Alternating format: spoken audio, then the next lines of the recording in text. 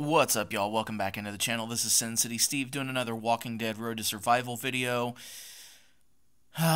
This is the last of the Gateway token openings. So I'm going to do this. It's going to be a quick video. Just going to dive right into it.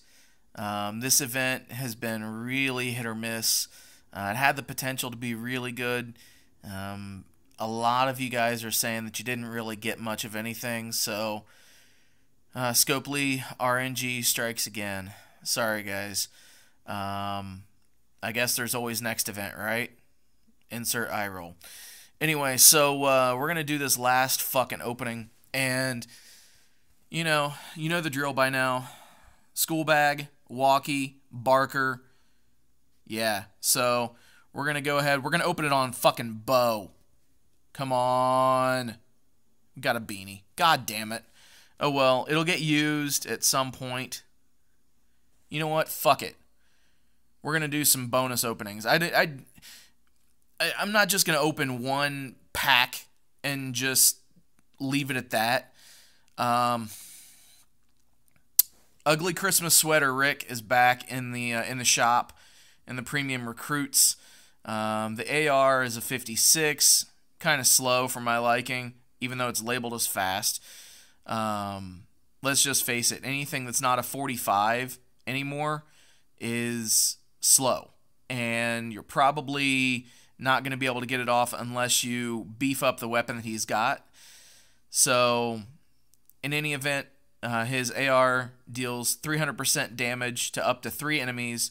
All teammates get plus 50% attack, which increases by 25% every turn for 3 turns. So that's pretty fucking cool.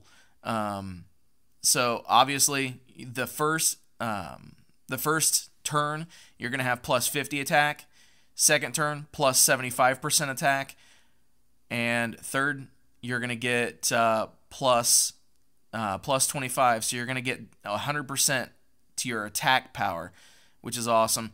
That leader skill is awesome as well. All range teammates get plus 30% defense and a very large bonus to AP when attacking.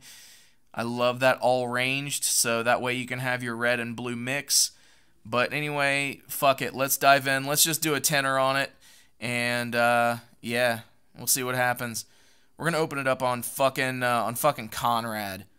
Come on, Rick, get that ugly Christmas fucking sweater out here. Come on.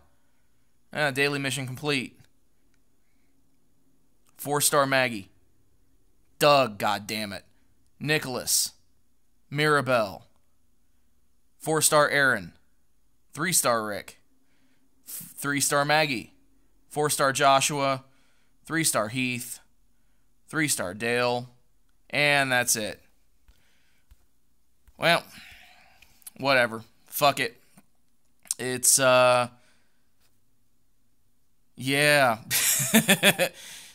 10 pull full of nothing.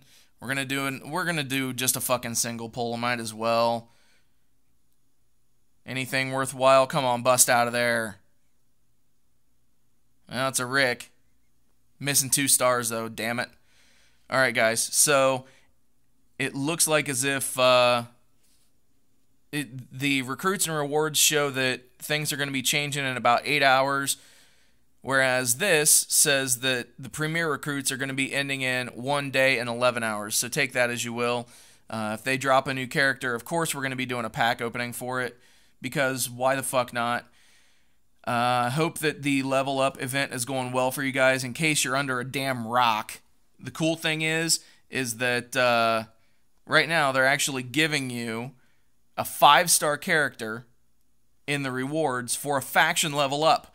I guarantee that this was someone's slight at Scopely, because they never give 5 stars away for faction events. So get in there, take advantage of the shit now.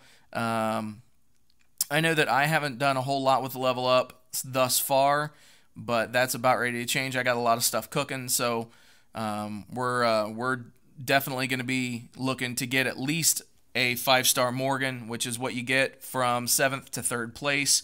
I already got one, but that would definitely help out the faction for everyone to get one. Second place gets hippie Eugene with his fucking weird ass hair. And then first place gets the Merle armed Rick. So yeah, that's pretty cool. Alright guys, so if you liked anything that we did in this video, make sure you slap a like on it. If you're new here, hit the subscribe button, share it with your friends, your faction, and until next time guys, this is Sin City Steve, and I will see you in the next video.